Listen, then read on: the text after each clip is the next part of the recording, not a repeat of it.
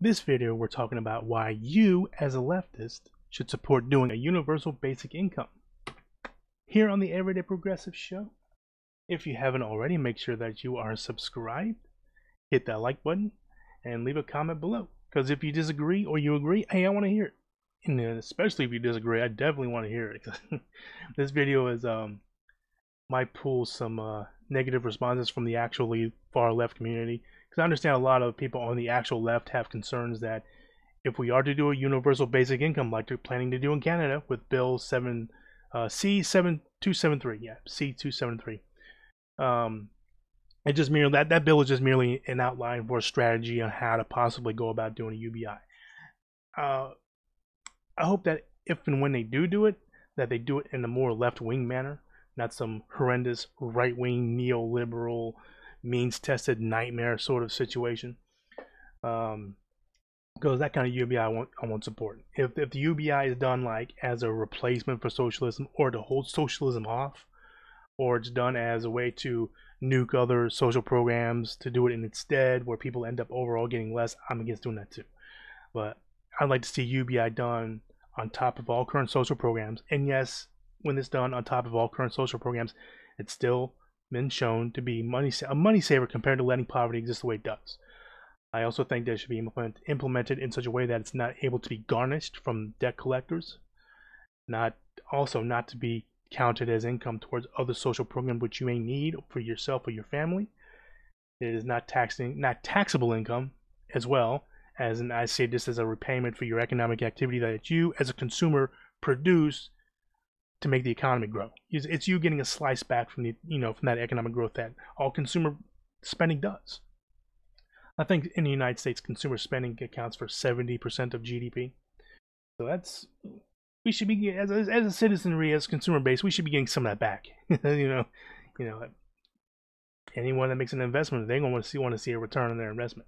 But anyway, the biggest thing is that, again, I think that UBI should be done in addition to socialism, democratizing the workplace, decommodifying basic human services, not as a replacement, again.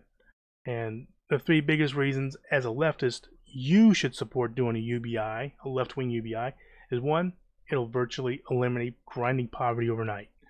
It'll pretty much wipe it off the face of the map. It's going to get like 1,000% done, no, but overall it's going to pretty much wipe it out, because poverty is simply a lack of money. That's all it is. Two, you should support doing a UBI because it, like I kind of said before, it partially democratizes the economy for the average person. It makes it to where they can be included in it much more than they were before. So as a socialist, you should support that. Hey, that's what socialism is supposed to be about, right? Democratizing the economy, democratizing the workplace, making the economy more inclusive, or able to be inclusive.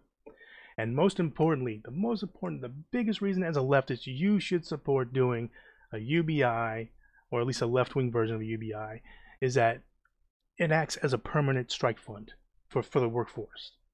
I mean, imagine that, a nationwide permanent strike fund to tell your employer, hey, listen, either pay me something decent or I'm going to keep looking for options elsewhere because I'm not that desperate.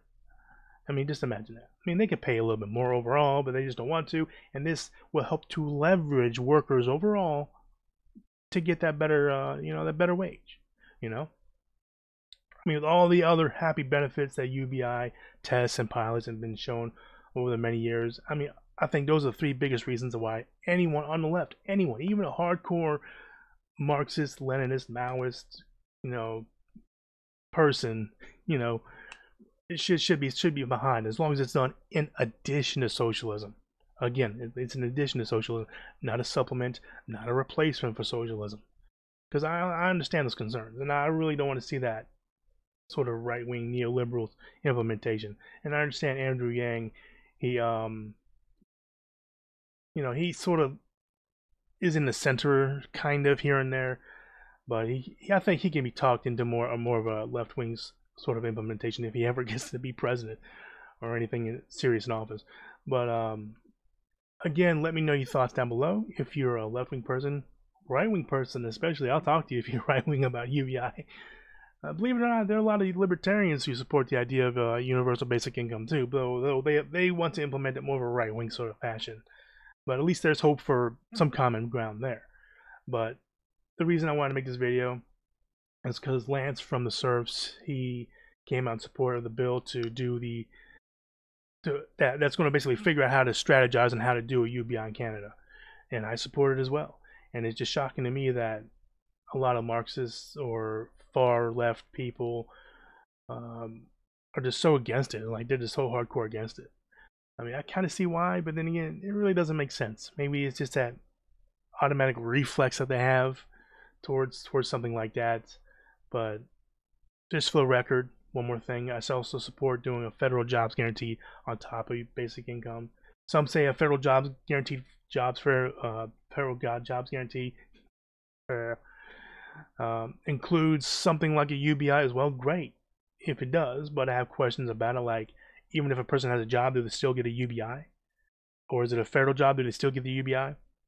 Because I think every single adult citizen and children should get the UBI, whether they're working or not, whether they're rich or not, whether they're, need it or not. It's just theirs again.